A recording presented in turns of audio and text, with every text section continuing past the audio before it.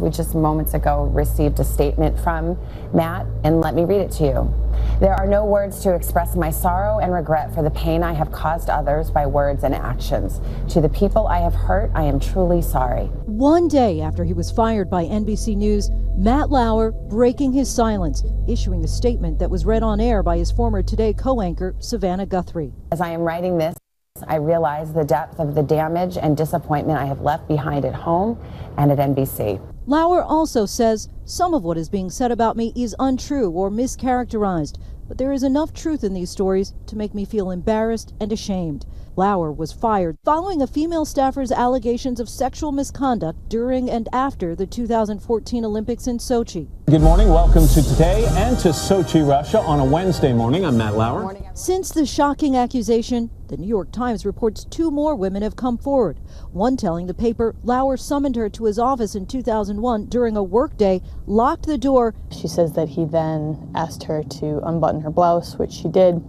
She says he then came around from his desk, pulled down her pants, and had sex with her. The woman says she didn't report it because she felt ashamed and didn't want to lose her job. She says she does bear some of the responsibility for what happened, but she felt like he was kind of using his power over her.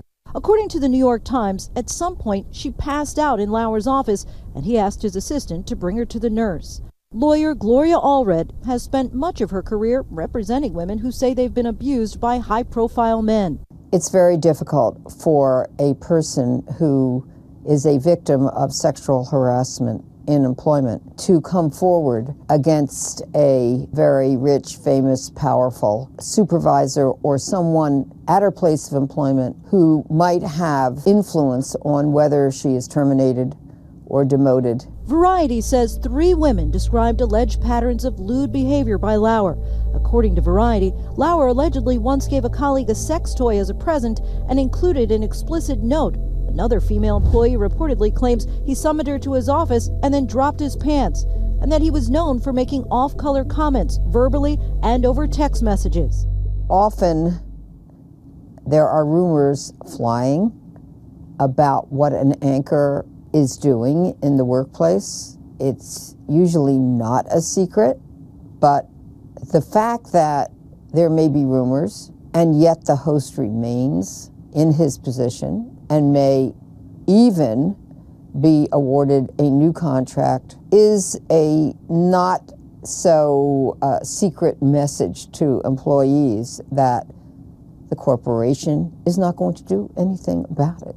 NBC denies that they knew anything about the allegations of sexual harassment against their star anchor before Monday night. And CNN President Jeff Zucker, former executive producer of the Today Show, said this to Business Insider. Obviously, I've known Matt for 25 years, and I didn't know this Matt. But the recent allegations are bringing up other moments from the Today Show, including this parody segment from 2012, where Lauer and Willie Geist seemed to mock sexual harassment in the workplace. As Willie's hand goes in for the swat. And other clips resurfacing too, like this sexually driven sketch. Drink it in, ladies. Again, Matt? Really? It's the 3rd time this week. Former co-host Katie Kirk said this, apparently in jest, about Lauer in a game show lightning round in 2012. What is Matt's most annoying habit? He pinches me on the Wow! Lauer's fall from grace after more than 20 years as the co-anchor of the Today Show has happened at lightning speed. His face already scrubbed from the show's social media accounts.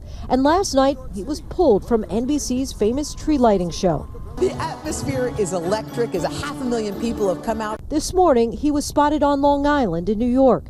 These photos were taken by the DailyMail.com. His family lives there full-time in a lavish waterfront estate reported to be worth $33 million. Matt Lauer is just the latest in a string of powerful men who have resigned or been fired because of allegations of sexual harassment in the last few weeks. So fell to me. Yesterday, radio host Garrison Keillor was fired from Minnesota Public Radio.